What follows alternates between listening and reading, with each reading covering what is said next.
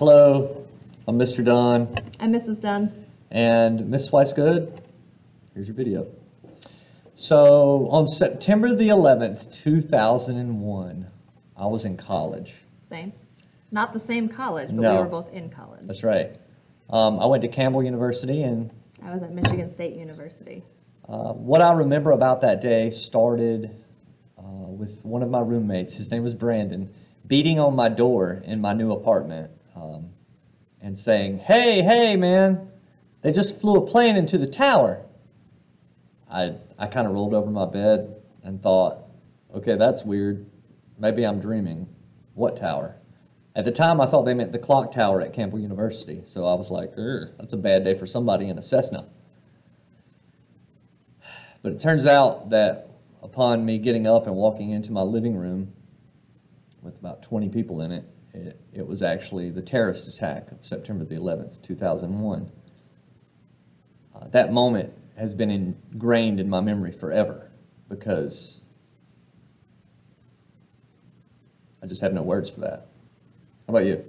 Yeah, I think anytime something that is a significant change or shift that is a globally known event, the people who were alive when that happened are definitely going to always remember what they were doing and where they were when that news came through. So where were you? I had just come home from a morning class and to my dorm, and it was just walking down the hall was this very eerie thing. I stopped in one of my friend's rooms on the way to my own room and watched exactly as the second plane crashed. But in a more positive light. Yeah, 10 years later to the day, Miss Dunn and I had our first child. Mm-hmm. So I guess that you might say that sometimes in life bad things happen, but they pass. And then you make new memories and new things happen. So when I think about September the 11th now, I try not to think about the terrorist attacks, and I try to think about the new life of my beautiful daughter. Mm-hmm. Absolutely. Well, you go make some memories today. Bye. So thank you to Ms. Weisgood for putting together this video. I just wanted to take a minute or two to talk to you about my remembrance of September 11th, 2001. The first that I heard of anything happening, I was actually driving. I was on I-40. I was going to a meeting in Winston with my mom and my son was less than a year old at the time. And my husband called me from work. He works for American Express, and American Express has their main headquarters, their corporate headquarters is right across the street from the World Trade Center in New York. And he called me and said that an airplane had hit one of the towers. And our thought was just that it's just so horrible. It was just an awful thing, this terrible accident. And so anyway, we talked for a minute, and then I hung up and we went on to our meeting, and we were sitting there, hadn't been there long, and he called me back and he said that a plane had hit the other tower.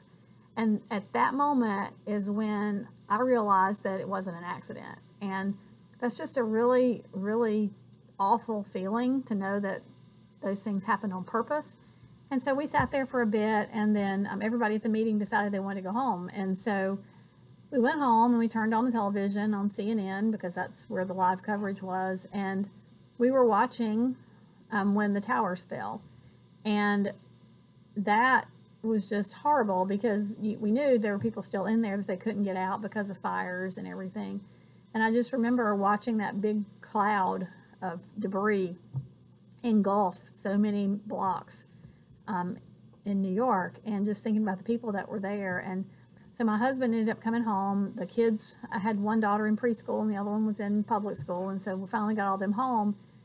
And we talked about some things, and my husband, a few days later, actually talked to the guy was his boss at the time, who was in New York, and he said that they were all outside kind of looking at the towers when they started to fall. And Patrick, his friend's name, recalled to him that they were running, and then when the cloud engulfed them, they were running.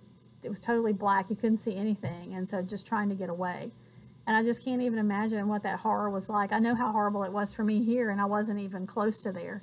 And then another friend of mine from college, she worked at the Pentagon at the time, and she told us that after the Pentagon was hit, thankfully it wasn't in the area where she worked, but that she got outside and then she ran. It was about 3 miles to her daughter's daycare, because her daughter's daycare was close to the White House, and there were some concerns that there may be another plane headed for the White House. And she talked about how when she got there that she stayed because there were so many children whose parents weren't able to come. Either they had passed away in the crash that hit the Pentagon, or they just couldn't get there. And so she stayed for a lot of hours there with the children. And I think back about that time, and it was just such a horrible, horrible time. But afterwards, I did see people in this country really be nicer to each other and to do things to help people. It's been several years ago. It's been 19 years. And I don't know, there's a lot of things that happen now for security that happened because of 9/11, one of which is flying. If back then, before all this happened, if you went to the airport to meet somebody who'd come in for a flight, you could go all the way to the gate. But now you can't. You can't go back in there unless you have a ticket. And there's just so many things that have changed since 9/11. And I know that none of you in middle school were even born at that time. But please talk to somebody in your family and ask them what they remember, because it's really important for us to remember all those people who died, and all the first responders who went into those buildings trying to save people. And they did save a lot of people. And so just really think about those people, and we need to remember that day, because it did change how we live in this country. Hey everybody, it's Ms. Swicegood. I wanted to talk to you about September 11th, 2001. It's a long time ago, before you guys were born, but just kind of share my experiences with what happened, because I want you to think about that event and how it changed the lives of people in America. So on that day, I was student teaching, and I was student teaching in Rowan County, right across the county line at East Rowan High School. I had juniors and seniors in my classes that I was student teaching with.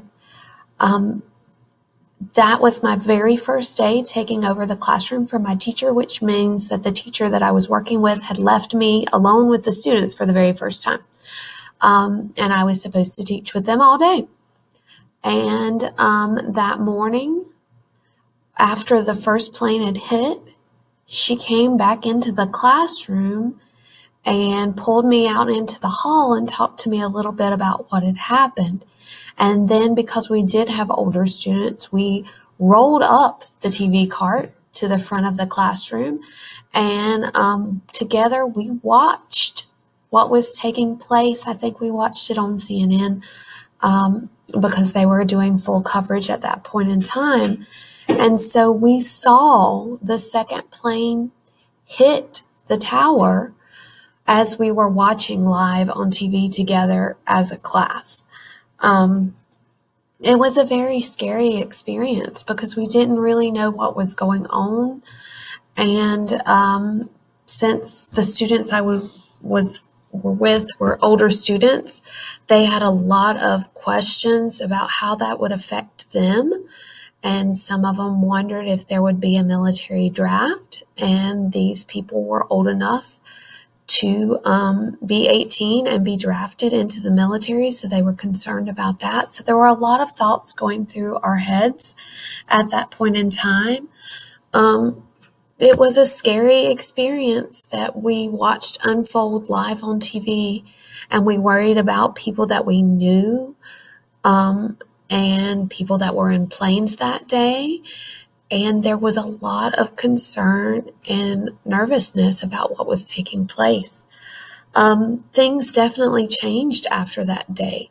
Before that day, you could take people to the airport and you could walk them directly to the gate to get onto their airplanes. And I did that before with my family members.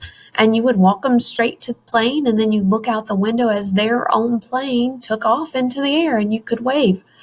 that definitely changed. There's a lot of things that we don't think about that are different after that time took place. That day I cried in front of my class because it was very scary and we did not know what was taking place and we didn't quite understand what was happening. And we cried together because everybody wondered what was going to happen next. What did this mean? We watched those planes go down, and the one in the field in Pennsylvania went down in that field. We saw the one go down in the Pentagon. All of that was taking place live in front of us, and it was very scary and uncertain time. So when you watch these videos and you hear about people talking about their experience, to you it is history, but to us it is something that we lived through. And so kind of think about it in that lens of, the things that are happening now. You're living through things that will be history for people later on. And that's important to remember. I will never forget Tuesday, September 11th, 2001. I was teaching 8th grade language arts at Tyler Middle School, and the way I found out about it was one of my friends that taught 7th grade. She came down and told me to turn on TV, and I'm like, well, what's going on? And she said, well, a plane hit a building in New York. And I was like, really? And so I went, turned on the TV, and we saw the second plane hit the second tower. And so needless to say, we watched the news the rest of the day. And it was just not really knowing what was going to happen. Businesses around here closed early that day. Even Haynes Mall closed at 5 o'clock.